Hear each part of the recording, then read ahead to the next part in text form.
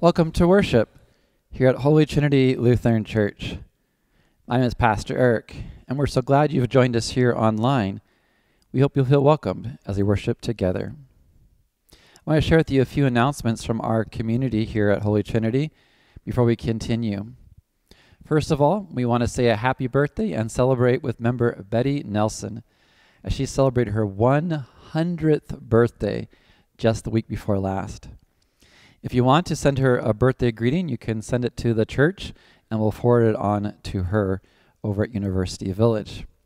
You can read more about her life in the bulletin attached to our email that we sent out with this worship link.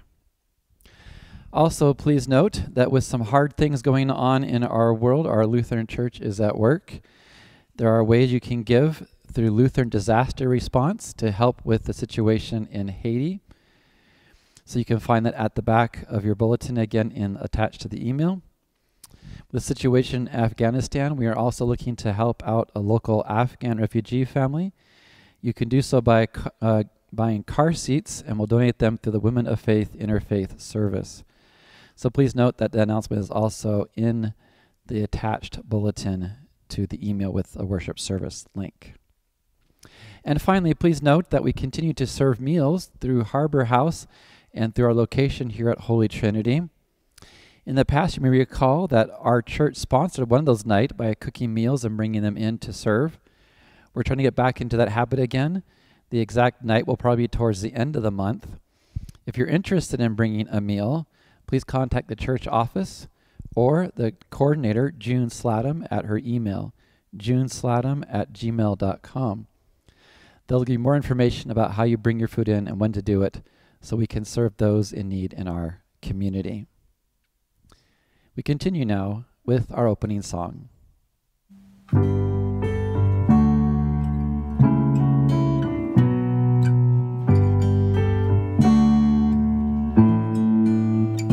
Bless the Lord, O my soul, O my soul, worship your holy name. Sing like never before, O my soul, I worship your holy name.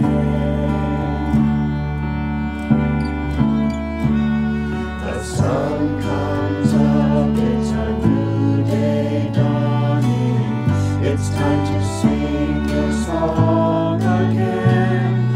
Whatever may pass and whatever lies before me, let me be singing when the evening comes. Bless the Lord, O my soul, O my soul, worship your holy name.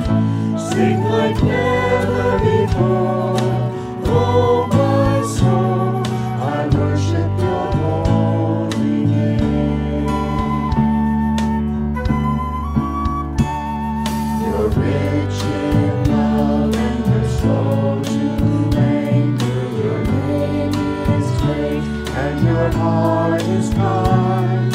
For all your goodness I will keep on singing. 10,000 reasons for my heart to find. Bless the Lord, oh my soul, oh my soul. Worship your holy name. Sing like never before, oh my soul. I worship your holy name.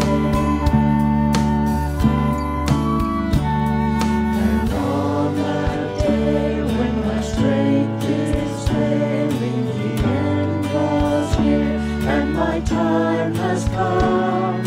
Still my soul will sing your praise unending. 10,000 years and then forevermore.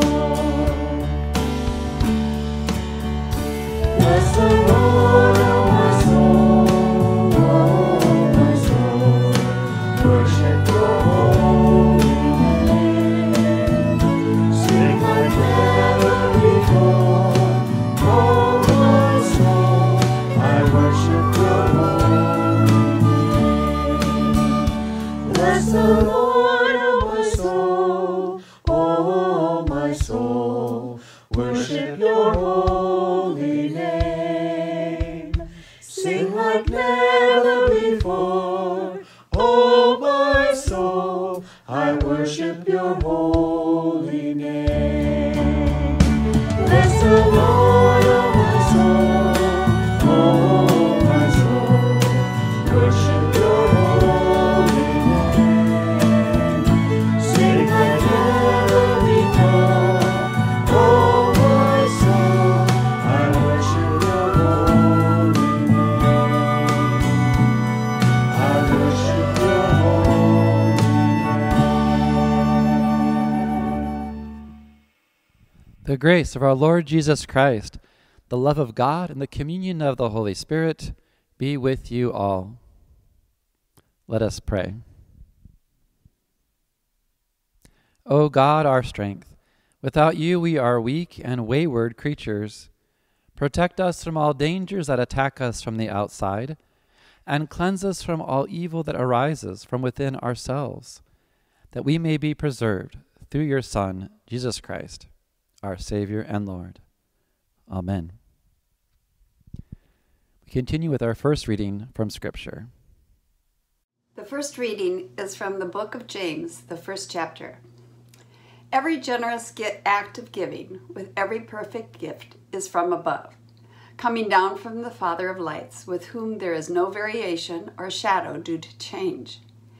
In fulfillment of his own purpose, he gave us birth by the word of truth, so that we would become a kind of first fruits of his creatures. You must understand this, my beloved. Let everyone be quick to listen, slow to speak, slow to anger, for your anger does not produce God's righteousness.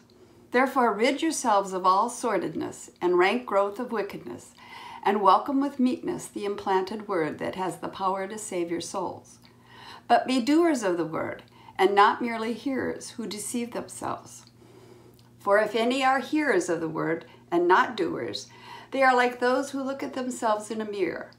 For they look at themselves and, on going away, immediately forget what they were like. But those who look into the perfect law, the law of liberty, and persevere, being not hearers who forget, but doers who act, they will be blessed in their doing. If any think they are religious, and do not bridle their tongues, but deceive their hearts, their religion is worthless. Religion that is pure and undefiled before God the Father is this: to care for orphans and widows in their distress, and to keep oneself unstained by the world. Word of God, word of life. Thanks be to God. Alleluia, alleluia, alleluia, alleluia, alleluia.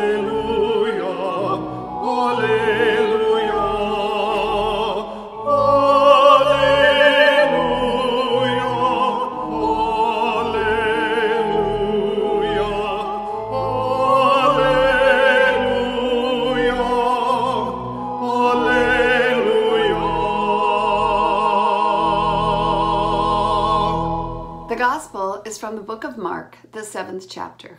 Glory to you, O Lord. Now when the Pharisees and some of the scribes who had come from Jerusalem gathered around him, they noticed that some of his disciples were eating with defiled hands, that is, without washing them. For the Pharisees and all the Jews do not eat unless they thoroughly wash their hands, thus observing the traditions of the elders.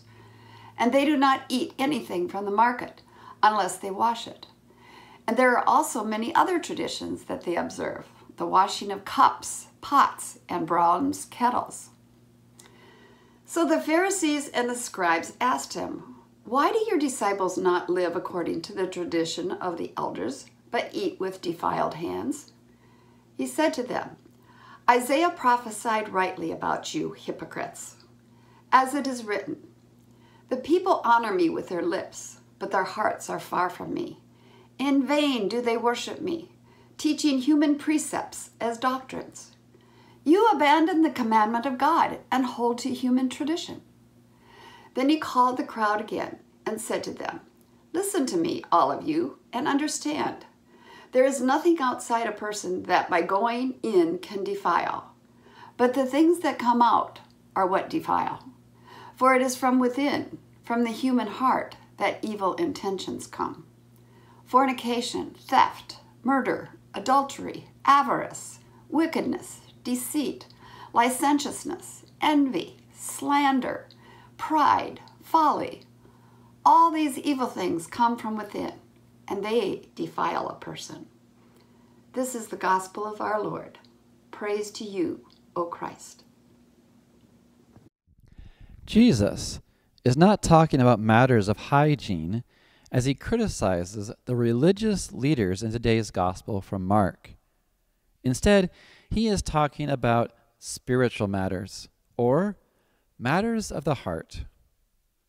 The hand washing that Jesus is referring to comes from a tradition where the ancient priests of Israel were called to purify themselves before they entered into the holy place of God. In Exodus chapter 30, the Bible says that the Lord told Moses, "You shall make a bronze basin with a stand for washing. You shall put it between the tent of meeting and the altar, and you shall put water in it. With the water, Aaron and his sons shall wash their hands and their feet. When they go into the tent of meeting, or when they come near the altar, or to make an offering to the Lord, they shall wash with water."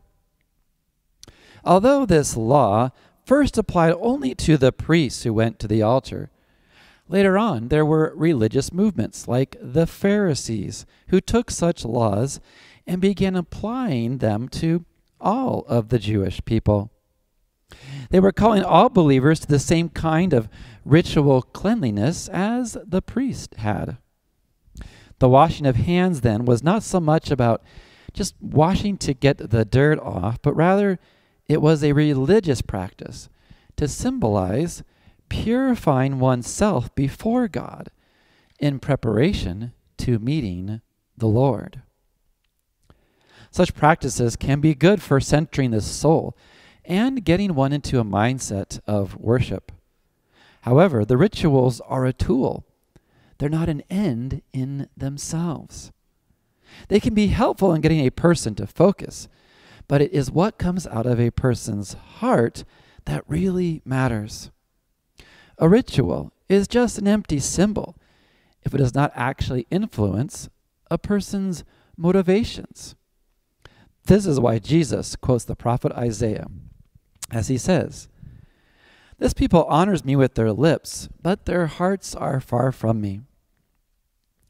Jesus points out it is hypocritical for the religious leaders to be criticizing his disciples for not doing the ritual hand washing, when they themselves are not following all of God's commands. Jesus is trying to show that they are missing the point by overly focusing on the physical ritual as opposed to how the spirit of the person is being affected and whether or not they are actually living out of their beliefs. A little bit of physical dirt on people's hands or on their food is not going to defile them. It is the attitudes of their hearts which will make them impure and negatively affect their actions.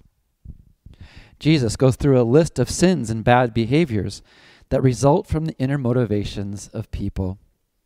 This includes things such as slander and theft, envy, deceit, and other wickedness, things that can come out of our hearts. The bad news, then, that Jesus delivers today is that we have met the enemy and they are us. Jesus reveals the depth of human depravity. He reveals that much of the world's wickedness lies within ourselves, and it's not just a simple thing to wash it off. At the same time, you might say the good news is that Jesus calls out the kind of religious hypocrisy that would put on a nice face, but does not actually lead to real change in attitude or behavior. He levels the playing field between the people and those who think they are morally better, or those who tend to judge or condemn others because, well, they're not doing the correct religious rituals. By expanding the notion of what makes someone pure or able to approach God to include matters of the heart or the intention of the Spirit, Jesus also expands the notion of who can be included in God's grace. We see how this plays out in the story in the Gospel of Mark that follows the text from today. In this passage, Jesus is outside of his home territory when he encounters a Syrophoenician woman. Although she is of a different culture and different country, she approaches Jesus and asks him for help in healing her daughter. Jesus hesitates because the woman is a Gentile. She is therefore unclean or not of the pure Jewish faith. Her persistence moves Jesus, however, as well as her love for her child and the trust she has that Jesus can actually do something to help. She may not be technically pure in the religious sense, according to the tradition, but Jesus seems to see within her a purity of heart that connects him to her. He decides to respond to her request and to heal her daughter. It is interesting to me how the woman in the story reacts to the situation she and her daughter are in. From the sounds of it, things were not looking good for their family. The daughter had some kind of demon inside her, we're told. We do not get the specifics of what that actually means, but I think it's probably safe to assume that this situation has brought confusion and shame upon their family. This has probably strained the relationship between daughter and mother, not to mention the relationship between the rest of the family, or their friends and their neighbors. What has gone into the woman is a sense of anger, hurt, and pain from her situation, which may have led then to feelings of hopelessness or fear. Yet, those feelings are not what come out of the woman. Instead, the woman seems hopeful in this encounter and confident that Jesus can help. She shows courage in approaching Jesus and remains persistent even when he appears to dismiss her at first. The woman is not angry at Jesus or angry at God. Instead, she seems trusting and faithful. All that emotional stress and anxiety that was going into her as a mother could have, you might say, defiled her. It could have twisted her heart and embittered her soul. Somehow, though, her spirit was resilient, and what came out of her was a sense of hope and courage. It is this kind of sense of resiliency that helps me to feel not so hopeless or discouraged when I hear news like what is happening in Afghanistan. We've been hearing reports and watching images the last 2 weeks of desperate people trying to flee the country because of the recent takeover of the Taliban. The mass evacuation has led to horrific scenes of people crowding one another, even trampling over each other on their way to get out. This last week, the scenes got worse, with a bombing and the death of American military members, along with many Afghan civilians. The situation is leading to a humanitarian crisis, with thousands of people now becoming refugees. Such news is incredibly sad and disheartening.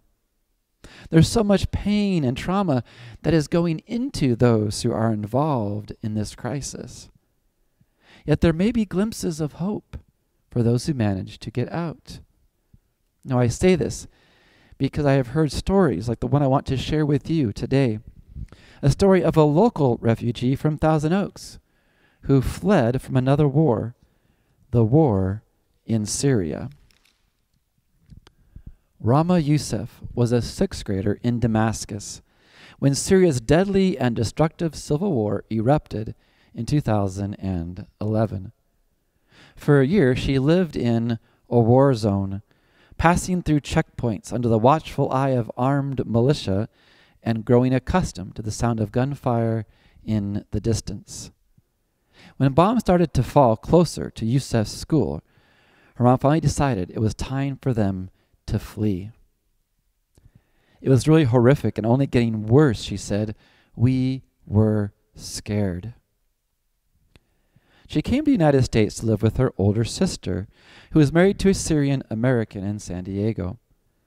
With her mother still seeking asylum in Germany, her father still trapped in Syria, Youssef settled into her new country alone without knowing a word of English, in many ways like an orphan.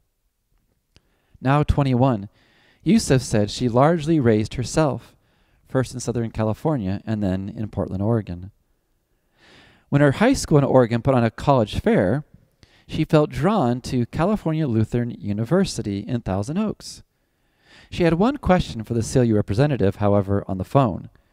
Do you consider people like me? The rep assured her that her refugee status wouldn't hinder her prospects. She applied even though she was unsure how she could pay for it, even if she got in. To her surprise, her application was accepted, and she was awarded CLU's first ever International Leaders Scholarship, essentially a full ride covering the cost of tuition and fees. When she called to tell her parents, they wept for joy. With so many hopes that they've lost over the years because of the war, and how we all got separated, that's the best news we've heard for a long time, she said. My dad started crying, and I have never seen him cry. Youssef's scholarship was made possible through CLU's participation in the Institute for International Education's Consortium for Syrian Higher Education in Crisis. The association connects Syrian students whose education was disrupted as a result of the war to a network of over 80 different U.S. universities.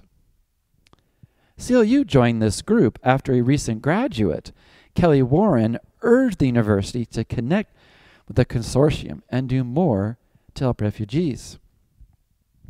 Ms. Warren, who graduated from CLU in 2017, said she'd been touched by images of the unfolding crisis in Syria. She has spent the past few years contributing in small ways like donating to relief organizations, but she felt called to do something more. This seemed like such an effective way to make an impact, she said.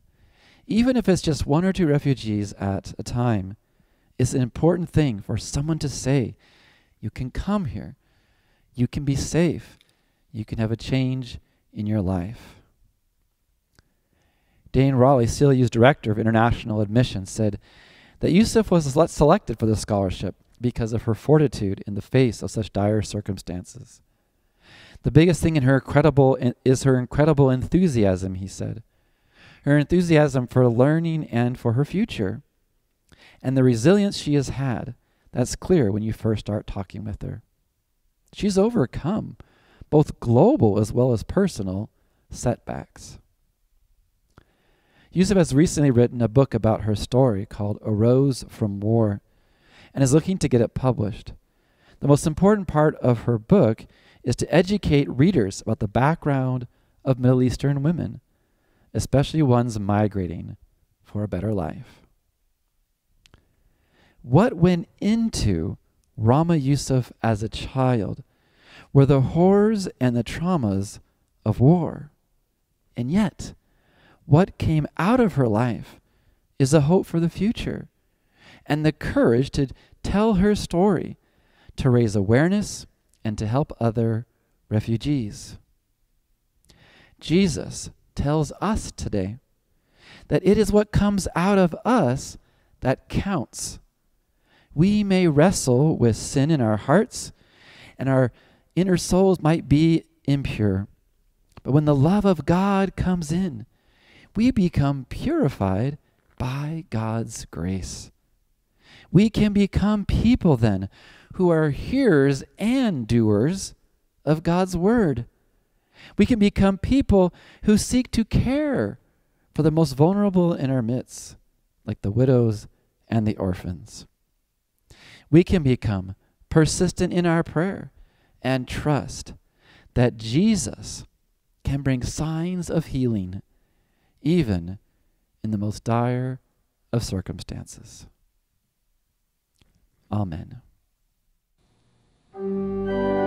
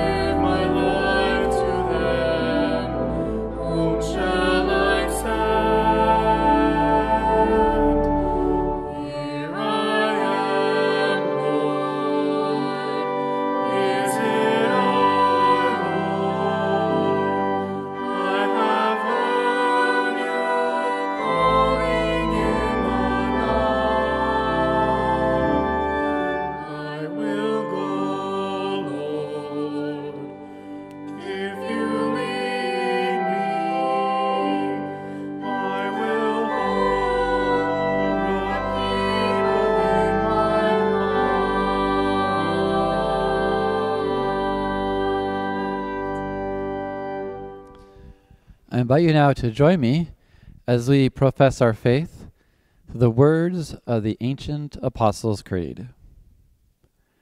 I believe in God, the Father Almighty, creator of heaven and earth. I believe in Jesus Christ, God's only Son, our Lord, who was conceived by the Holy Spirit, born of the Virgin Mary, suffered under Pontius Pilate, was crucified, died, and was buried. He descended to the dead. On the third day he rose again, and he ascended into heaven. He is seated at the right hand of the Father, and he will come again to judge the living and the dead. I believe in the Holy Spirit, the Holy Catholic Church, the communion of saints, the forgiveness of sins, the resurrection of the body, and the life everlasting. Amen. Made children and heirs of God's promise, we pray for the Church, for the world, and for all those who are in need.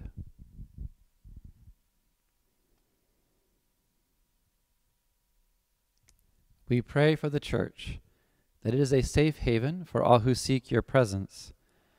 Fill it with pastors, deacons, and leaders who echo your expansive and generous welcome.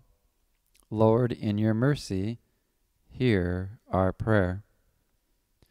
We pray for the whole Church of creation, that plants and animals have habitat and resources to thrive and flourish. Inspire us to protect threatened habitats and ensure a sustainable future for generations to come. Lord, in your mercy, hear our prayer. We pray for individuals in positions of authority. Raise up wise and discerning leaders in federal, state, and local governments, and guide them to seek the benefit of every person. Lord, in your mercy, hear our prayer.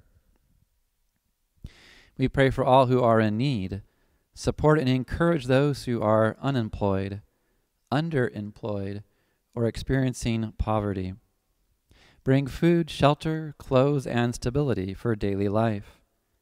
Lord, in your mercy, hear our prayer. We pray for this congregation, especially those beginning a new school year. Empower teachers and school administrators, guide students in their learning and development. Accompany parents, foster parents, and caregivers. Provide encouragement and love. We pray especially for those newly added to our prayers this week. For healing strength for Nina Wong's daughter Stephanie and son-in-law Tyson. For Patty Sheenham. For Debbie Lindgren. For the families of the U.S. service members who lost their lives in Afghanistan this week. For the families of the Afghan civilians who lost their lives. And for our personal prayers we offer to you, silently or spoken out loud.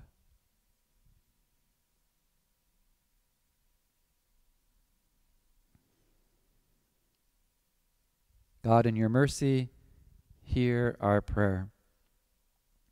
We give thanks for the faithful departed who showed us how to honor God with our heart.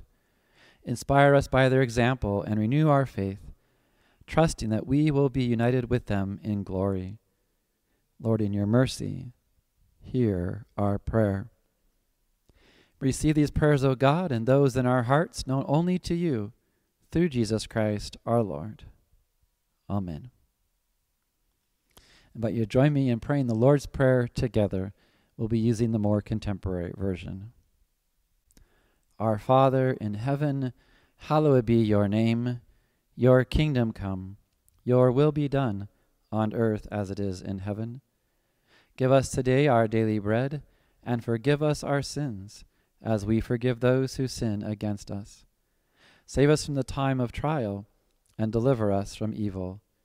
For the kingdom, the power, and the glory are yours, now and forever. Amen. Receive a blessing. The blessing of God, who provides for us, feeds us, and journeys with us, be upon you now and forever. Go in peace. You are the body of Christ. Thanks be to God.